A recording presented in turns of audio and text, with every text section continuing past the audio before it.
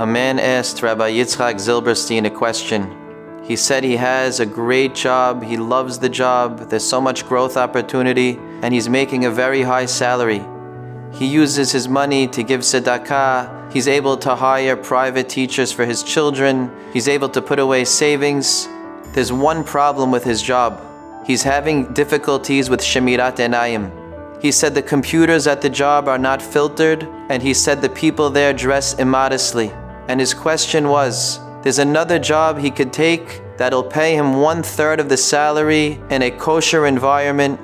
He was asking if he should switch jobs or keep what he has.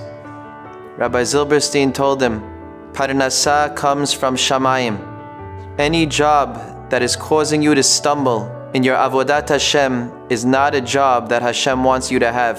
You should know you're being tested right now. But I'll tell you something. There are many segulot for parnassah, and you can make much more money. There's a segulah we know of shalom bayit, when you honor your wife properly. There's a segulah of Talmud Torah, learning extra Torah. There's many other segulot, but the greatest segulah of all is shemirat enayim, is guarding your eyes.